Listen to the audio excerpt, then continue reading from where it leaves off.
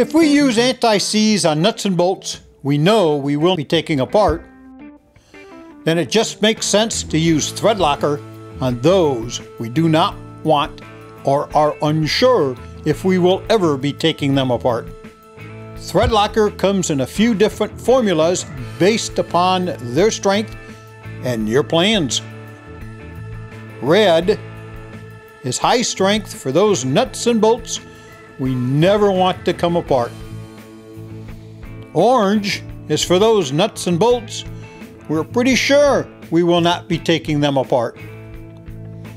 And blue is for nuts and bolts that we may be taking apart at a later date, but we want them to hold tight until we do. Just like the old hair cream commercial, just a little dab will do you. That is, a little dab on the threads, not your hair.